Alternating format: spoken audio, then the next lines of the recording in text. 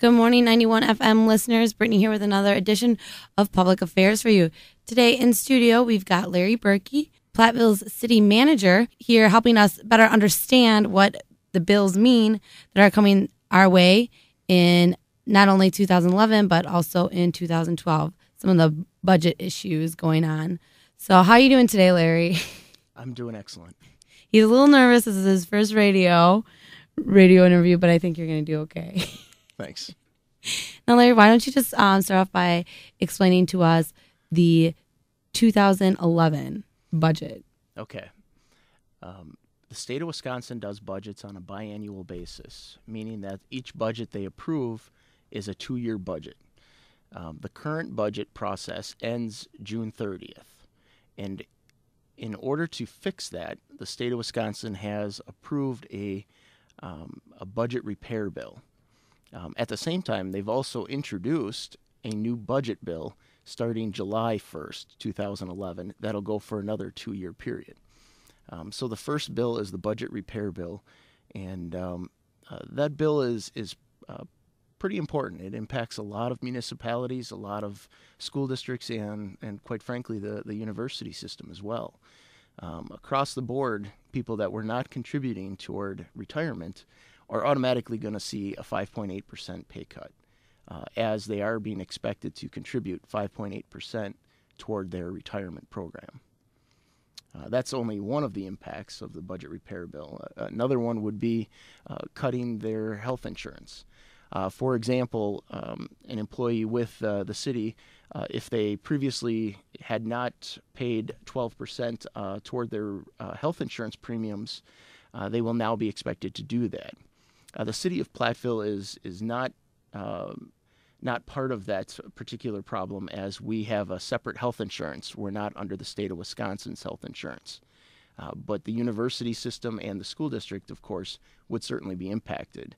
And employees there are now going to be contributing more toward their health insurance premiums. So all in all, I guess it's a pretty tough time to be a public employee. I think most public employees are going to see significant pay cuts as a result of the recently introduced bills in 2011 and probably going forward. And is there anyone coming up with a type of program or a type of aid for people in the situation who don't know how to balance the right stuff? For individuals? Yes. Not that I'm aware of. You know, like a service or an aid like that a teacher could go to, who Right. has kids at home, needs the insurance, like Some kind of a counselor Right. or a financial advisor. That would be a nice program. Not to my knowledge. we're probably going to need that one Yeah. soon. Now, there's been so many rallies and we've heard so much about this Madison bill, like everything that's going on in Madison has been so crazy. But there's also another budget coming out in 2012 that hasn't quite made it. Right. The governor has released his proposal for the next biennial budget. And within that proposal, there are other cuts that the local municipalities are going to need to be worried about or concerned. The city of Platteville, as a whole, expects to see probably $250,000 worth of cuts under that bill. Cuts to shared revenue, cuts to transportation aid. The recycling program is no longer going to be funded. The city of Platteville really is going to be meeting in the next 2 or 3 months to try to figure out how, if those proposals go forward, how are we going to address the shortfall. Obviously, the city would not get that $250,000 toward funding the programs. So either we have to look at what alternative revenue sources are there, or do we look at cutting back on our programs? How will the city address that? And really, that's where we're going to be looking in the next 2 or 3 months. How does Platteville fund itself right now? There's a variety of funding sources.